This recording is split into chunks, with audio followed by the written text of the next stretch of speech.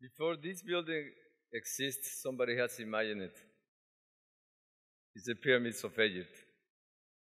I was 13 years old, and I was lucky to be inside these pyramids and realized that less than 5% of the building is actually efficient, usable space. But there are missions of certain projects that will become moments that will freeze the history of civilization. And some years later, when I was 18 years old, I applied to a certain career, but I was rejected from the university. So I have arrived to architecture only by accident, and I learned that it was very important to solve specific technical solutions to make this type of projects available. The Egyptian people have solved the amount of energy you need to bring actually this size of stones towards the upper part of the pyramid. And as civilization evolves, I am convinced that our tools evolve that will help us to define and design a better environment. In certain moments of the history of architecture, visionary people have developed extraordinary understanding of the potential of architecture. As the Medicis has brought type of architecture that transformed the landscape in Florence, certain moments of the civilization have developed buildings that are going to be thought to become temporary structures, but at the end they will become buildings that will define even the identity of a city. As an architect, I am convinced that what we do in our daily life is we try to solve problems. We build concepts with our clients, we develop with engineers the best solutions, as for example in this private villa that we developed in Mexico City, where we try to reduce the footprint and create the living space as the center of all the villa. And let me show you one of our earliest projects, the first steps in our practice. We were invited to design a little space for the children that belongs to the generation of the iPad. The parents used to live in a very modern house, beautiful villa from Latin America, and the concept we built was to create a building that continuously creates both the ramp that connects to the garden and also the space that will become their shelter. One of the kids was collecting shells, so we thought that was a great concept to do a building that wraps in itself and was doing the two performances needed by the program, to connect to the garden and to solve the structure. This very small project became very important in our practice because this was going to have the DNA of many of our future structures. Being Mexico, a young democracy, was extremely important to realize how we can do this type of structures with the freedom we have in terms of restrictions.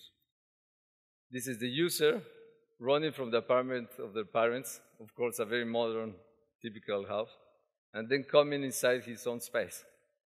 And for us, what was very important of this project was to try to explore the possibilities of how technology can develop architecture that can connect with that generation.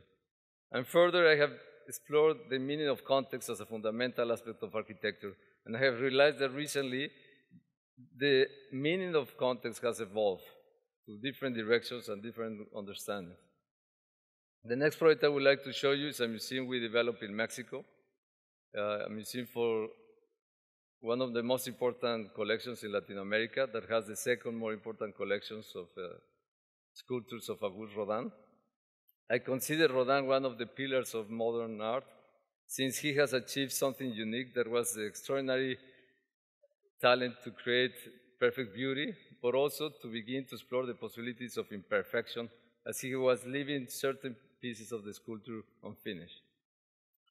As part of the challenges of architecture, I started to design the building on one side, and then together with the client, we realized that actually the site in front was a better site to develop the building. So we came with a concept that was about how to translate the collection in the floor plans of the building, and about how to solve a museum in 6 floors of exhibition. We developed with local engineers a solution that was based in the idea of having 28 columns that take 70% of the loads of the building. We solved with our local engineers how to actually build the project on record time. And then finally, we integrated all the drawings to actually build it on the time that we were developing the project. And in the history of architecture, there are certain buildings that have particular sections, unique sections, that make them pieces of architecture that can become icons in their cities. This is the essence of the project. You have 28 columns that are acting as an arch in tension, and then you have a floating roof at the top. Enables that to create a balance of ecosystem, because that roof is bringing back the structure in. Enable that to have 70 meters open span at the top floor for the exhibition of sculptures. And then we organize in a very efficient way all the rest of the floor plans. In the process was always very present the Taj Mahal, because the Taj Mahal is a building that was designed for a woman that has already passed away, and this was the case of this museum. This is the structure built in 1 year. And this is a little video that shows you the building on site. It used to be an industrial site. That's the reason you see the train passing by. And here you have a certain sense of the scale of the building against the landscape. This is a video that shows how we built the project. So we have the 28 columns, we built the slab, then we cover it. It will become the floor plan, the front of a big master plan of 1 million square meters of construction. When you get inside the museum, you have an open vestibule, very quiet, silent, that becomes a filter with the city. And then you have the thinker that suggests the unlimited potential of our intellectual capacity. Inside, you will visit one of the most diverse collections in Latin America. Extraordinary visionary entrepreneur has given the opportunity to the population and community to visit free art forever. Millions of people have visited the building, and I think that partly it's because the building has been developed in such a way that we use contemporary technology tools to design the building. And the reality is that this building cannot be built in different time. When you have 1,000 different hexagons of different sizes, and when you have a skin that actually expresses the deformations of all the surface, then you realize the complexity of how the building has been crafted. And I think that the population that goes next to the building realized that this building was partly a result of the technology they are carrying in their hands. So the agenda of architecture goes towards to have a more responsible, green, sustainable solutions. We have designed this villa for somebody that is obsessed with football. It's a weekend villa that basically has little features that make the building more efficient, like these courtyards that bring natural light, but also green tissue that makes more efficient the heat of the building and keep it warm and calm in the summer and the winter. This building has inspired another important commission for us, that was to design a convention center for the G20 that has just gathered in Mexico in Los Cabos. This building needed to be extremely efficient in terms of costs. It needed to be an ideal platform where the leaders can gather together and talk about contemporary problems. The building needed to be extremely avant-garde in terms of the effectiveness of how we use their energy. So we brought the biggest green wall in the planet for reducing the heat in the building. We cover all the panels in the roof to being able to produce solar energy. And we built the building in only 7 months in record time in a place that was not even water. And this building became the platform for a successful meeting where global warming was not the primary issue to discuss, but was the economy.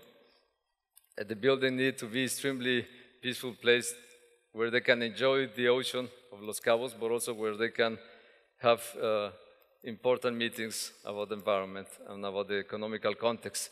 And only far away from that place, in the border between Mexico and the United States, exists one of the most complex situations in the planet that is related with immigration.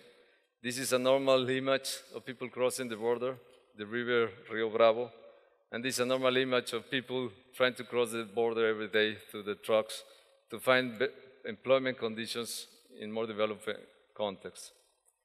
This is only part of the momentum that has been created, the huge contrast between the two countries, Mexico and the United States. This is people on top of a train in Central America called La Bestia, searching better opportunities, and trying to travel to the northern countries. This is an analysis that we have developed of some of the most contrasted regions in the world that are also demanding interesting solutions both in architecture and in infrastructure. And we have been, of course, fascinated by the border between Mexico and the United States as a contemporary laboratory where new solutions and innovative solutions should be applied.